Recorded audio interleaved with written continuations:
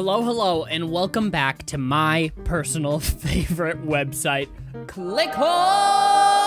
If you don't know about Clickhole, I've made a couple videos on here before, but it's a fake I mean, it's a real website, but it's a fake website. But it's real. It's a real website, but the content on it is fake. Okay? They've done a bunch of different quizzes and stuff in the past, or they've made a bunch, and one of them was about being a big jazz boy or a little jazz boy, and I made that video quite a long time ago. But with the 10-year montage that came out, there was a clip of that in there, and I was like, oh, I should go back and do more quizzes on Clickhole. My name is Aaron's Treft, and I invented a new kind of good and plenty for cattle. Would you care to try one? Are your toenails f***ed up enough for your health insurance to cover getting a pedicure as a medical procedure? Let's do this. Oh, getting a pedicure is sometimes just the pick-me-up you need in the middle of a stressful week, but they don't come cheap. Luckily, you might be able to get it covered by insurance if your toenails are so f***ed up, it's considered a medical procedure. Do you qualify? Most insurance policies specifically require that toenails be pretty goddamn f***ed up for a procedure to be considered medically necessary. How many toenails do you have on average per toe? 1, 2, 3 or more. None. Let's do none. One way to convince your health insurance to cover a procedure if your policy is strict about what it considers a cosmetic procedure versus a medical procedure is to prove your toenails pose a danger to yourself or others. When's the last time you cut yourself with your toenails badly enough to be hospitalized? Over a year ago, last month, or I am currently hospitalized from that. I'm gonna do over a year ago. Reading the fine print of your policy is key to knowing whether or not it covers a full procedure. Emery board, foot soak, and all. How does your insurance policy define fucked up enough to make a pedicure medically necessary? Disastrously overgrown to the point they affect the ability of you and those around you to eat and breathe. Rusty, moss-covered, bleeding from the nail itself. Otherwise, significantly tarnished. Toenails that lack razzle-dazzle and simply are not as hot as they could be. Let's do that one. Your insurance policy may not say anything about this specifically, but we are just curious. In a pinch, would you be able to use your toenails as ice skates? No. Sure, but I wouldn't be able to skate very far. Yeah. Or I actually always use my toenails instead of skates. I go with yeah. In some cases, incredibly fucked up toenails can be classified as a disability. How encumbered by the weight of your toenails are you? I can no longer run. I cannot move. I can no longer run. H.R. Giger is an acclaimed Swiss surrealist painter responsible for designing the nightmarish creatures in the Alien film series. If he were still alive, what would H.R. Giger do if he saw your toenails? He would smile when he saw them. He would make a quick sketch of them, or he would do an entire art show based on them. He would smile when he saw them. Typically, toenails do not move on their own. Do yours? A little, but only a few of them. Now that you mention it, yes.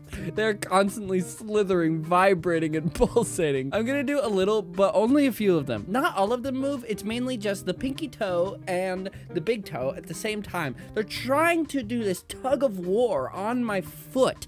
In the middle ones, they're just they're just along for the ride. Many policies define fucked up toenails as those that are infested with all kinds of shit.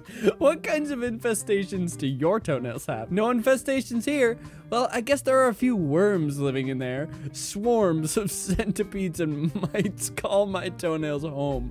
Everything up to and including fish. We know you're eager to find out if insurance will cover a pedicure as a medical procedure, but we have one more question. Are any of your toenails grown together?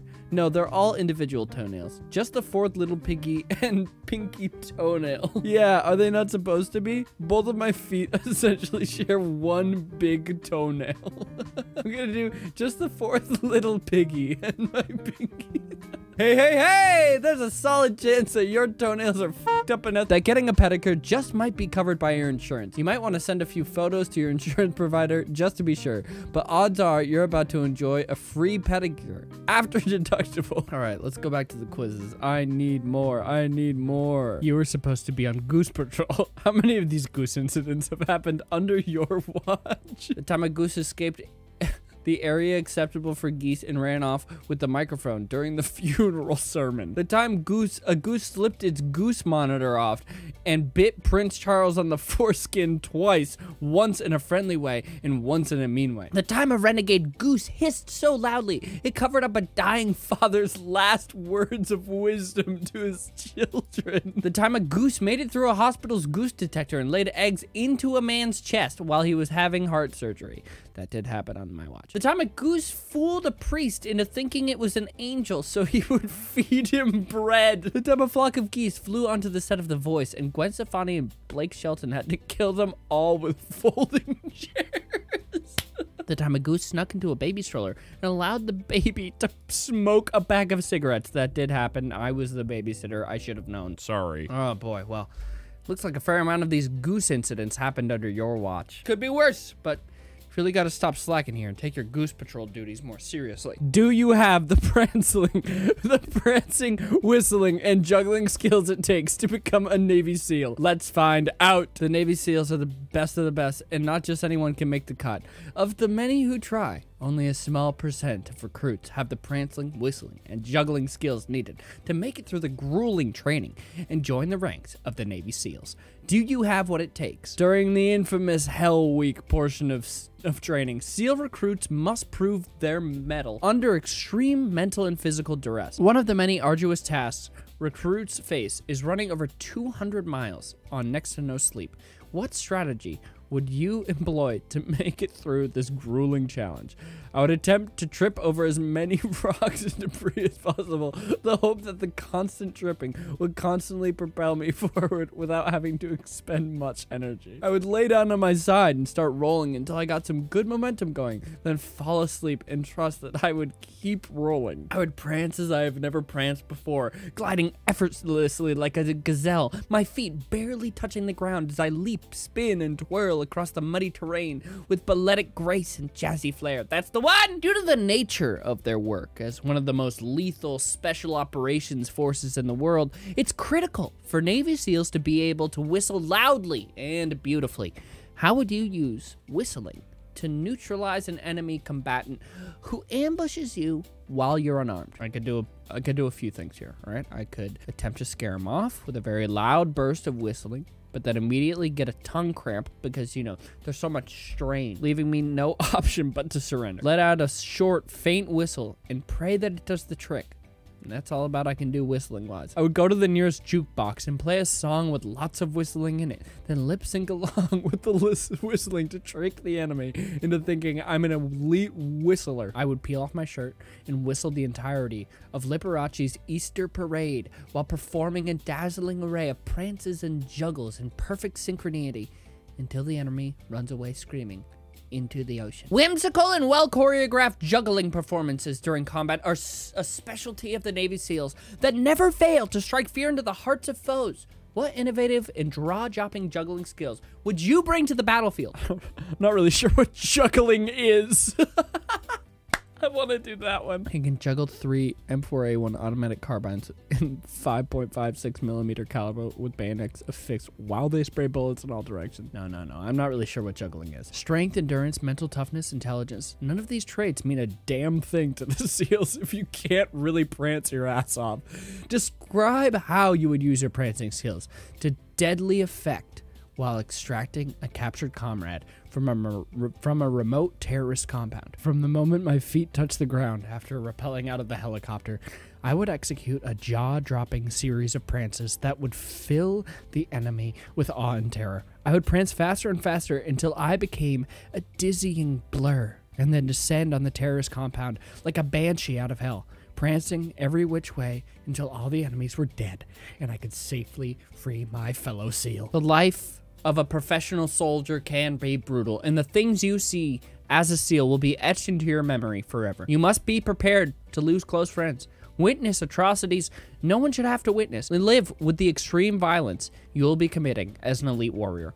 How would you protect yourself from being destroyed mentally in the face of these bleak realities? I would try to cheer myself up by whistling terribly. I would wear a bracelet that says whistling to serve as a constant reminder of the beautiful sound of whistling. I would set aside an hour each morning to whistle a grand and glorious tone full of runs, slides, and complex tempo changes that fills my heart with patriotism and inspires me to keep fighting, to keep our nation free and safe. In particularly difficult moments, such as when I'm watching a fellow SEAL die on the battlefield, I would whistle the same tune, but much, much louder, drowning out my sorrow and fear with the awesome power of whistle noises. Your squad is pinned down by sniper fire. You take cover behind a trash helicopter, but it's only a matter of time before the shots take you all out. What would you do in this situation? I would walk out a relaxed pace from behind the helicopter, blow into a referee's whistle to call a timeout, and then juggle handfuls of sand and attempt to make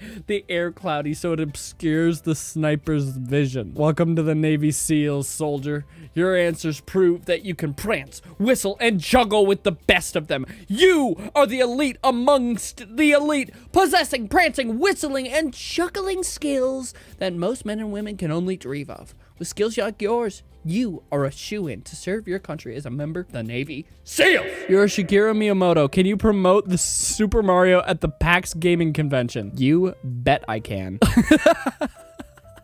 You are Shigeru Miyamoto, the creator of Super Mario. Yes, that is me. Or no, I'm someone else. Yes, that's me. Long ago, you had a dream about a plumber who murders turtles. After years of hard work and dedication, you have finally turned that dream into a video game called Super Mario. However, nobody will play your turtle murder game if they don't know it exists. The only way to make Super Mario a success is to promote it at the PAX Game Convention. There it is. I've been in that very hall. PAX East, baby. PAX is bustling with thousands of gamers that don't know about Super Mario. If you explore the convention, maybe you'll find a way to get the word out. Visit the Super Mario booth you reserved to promote your game. Try out a virtual reality headset. Enter a tournament for this year's breakout game, Lords of Cash. Attend a PAX keynote speech by legendary video game lunatic Dr. Robotnik. Let's do, we're here to try and promote. Let's try and promote the game. Since you reserved your booth at last minute, the only space they had left for you was in the bathroom.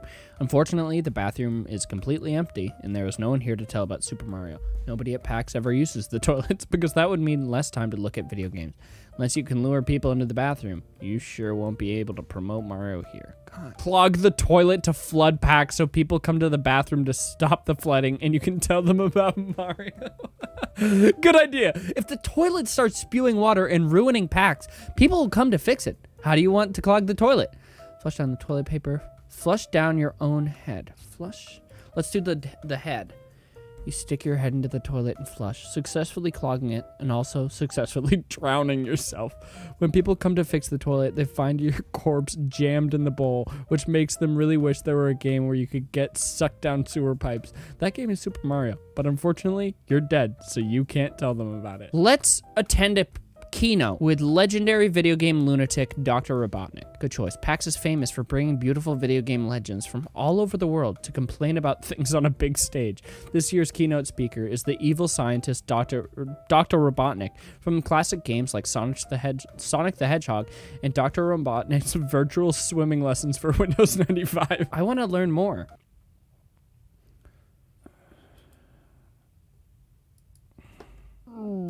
I can't read that. You walk into the lecture hall where Dr. Robotnik is going to be doing his keynote address. A voice comes over the loudspeaker and says, "Ladies and gentlemen, please welcome to the stage the founder of PAX, Steve Jobs." Everyone in the audience rises to their feet and starts applauding Steve Jobs, the beloved creator of PAX. Yeah, let's keep watching. The audience continues to applaud as Steve Jobs walks on stage carrying a brand new Macintosh computer. "Hello, I'm Jobs. It's incredible to see such an amazing turnout at this year's PAX. When I first created PAX 2 years ago, I had one simple goal: create the ultimate gaming convention where people can come together to get yelled at by their favorite video game characters. This year, the man we've chosen to yell at, all of you, is truly incredible. His speech is called 'Take My Address Off Google Maps. please welcome to the stage Dr. Robotnik. Dr. Robotnik walks onto the stage. He and Steve Jobs share a passionate kiss on the mouth. Steve Jobs whispers the words, iPod 3 to Dr. Robotnik's ear as he leaves the stage. Dr. Robotnik steps up to the microphone. Hello, Pax. Listen, take my home address off Google Maps. Keep typing Dr. Robotnik's apartment into Google Maps, and it tells them where I live. They find me, and they make my life miserable. I don't have time to deal with these people. Let's see if this works. Google Maps. Here we go. Dr. Robotnik's apartment. What do we got, baby? Chestnut Hill Realty Apartments. Dr. Robotnik lives... Oh, dude, he lives right next to Bertucci's. That's his favorite spot. And Brugger's Bagels. All right, friends. I am going to end this one here. Thank you so much for, you know, coming along on this journey, taking some quizzes, looking at some fun things. It was a GT, as they say. So thank you guys so much for watching. I will see you later. All right. Bye-bye.